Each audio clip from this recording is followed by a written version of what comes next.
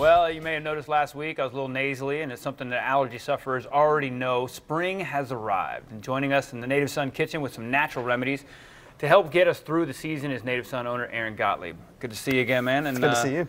I had talked to you about this, the move. I think it was the dust, and obviously moving to closer to a lot more plant material away from the beach and the ocean breeze. But I'm a big proponent and fan of local honey. It works for me. Right. But you have some information about it that it's sometimes a placebo? Well, sometimes, and it really has to know with what you're dealing with. Are you dealing with plant allergies? Are you dealing with ragweed allergies? And also, where's your honey coming from? So an oak tree spewing pollen everywhere into the air, some of it is going to get on the bees, but the kind of immunotherapy concept that people think they're getting from honey, they may not be getting as much of it from that as they think. Especially if you're taking wildflower honey, but you're allergic to oak or palm pollen? Absolutely. There's not going to be any effect. It has to do with they have different molecular weight sizes, everything. And so how they're going to be adapted to the body is going to be different for each one. Well, that's the one thing I always look at, as far as like where it is, because each honey, it says exactly where it is, and I love the ones that the closer it is to Jacksonville. That's correct. It seems to work better for me.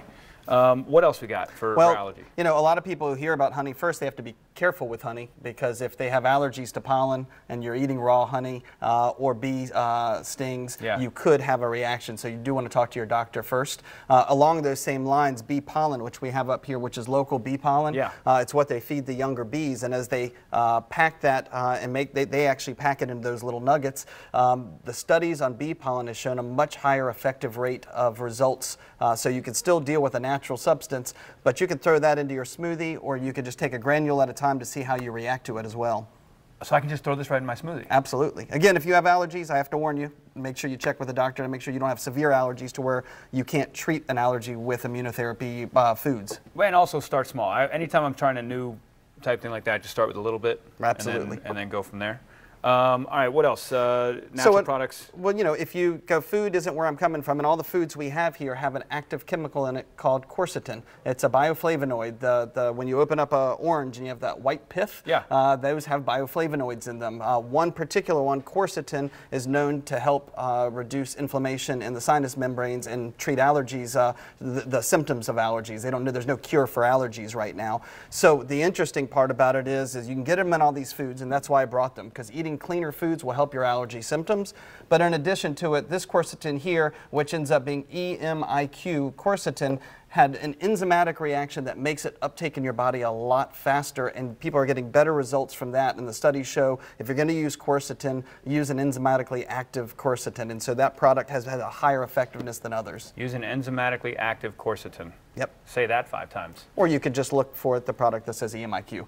That's much easier. Not E equals MC squared. That's totally different. Absolutely. EMIQ. And look, we have an old school one right here. You pulled out the neti pot for everybody to see. The neti pot. The neti pot and flushing your sinuses. Absolutely. You asked me if this is old school, and I said it's old and new.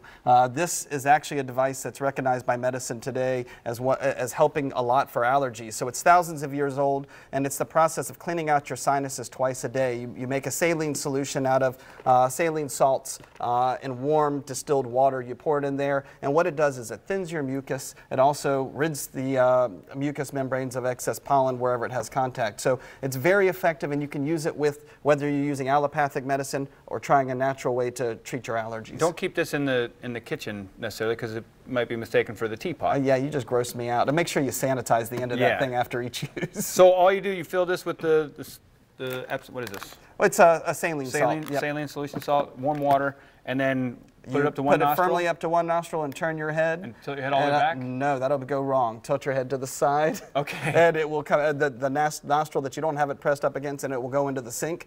And you'll notice that doing it twice a day, people notice the breathing results almost immediately, but continual use of it, you'll find that it helps for allergy sufferers.